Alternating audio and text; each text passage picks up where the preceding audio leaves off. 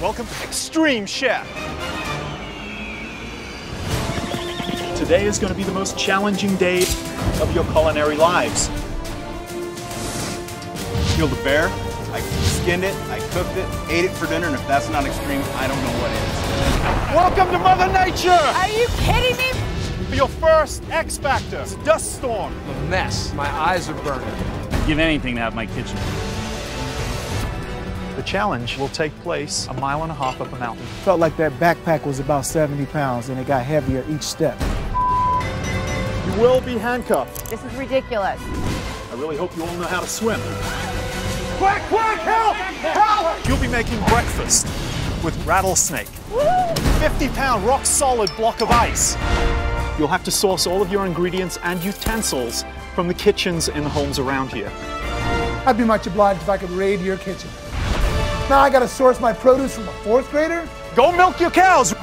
This up-and-coming superstar chef, he's crying like a baby.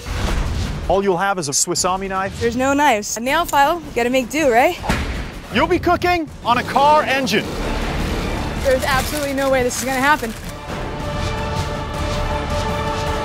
I just made a restaurant quality dish out of cuticle scissors and a sack lunch. That's pretty extreme.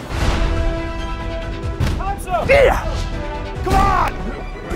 Bam, right into the dirt. Suburbia can be a dangerous place. This has been the longest day of my culinary career. It's frustrating. Bring the damn plates! I'm definitely gonna need to see my therapist after this. You can be a bitch as long as your food's good. That's your opinion, not mine.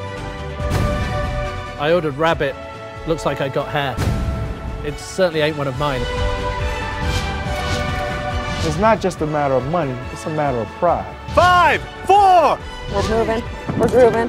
This has got to be one of the most gut-wrenching, mind-draining, bone-chilling days I have ever experienced. I am the Extreme Chef!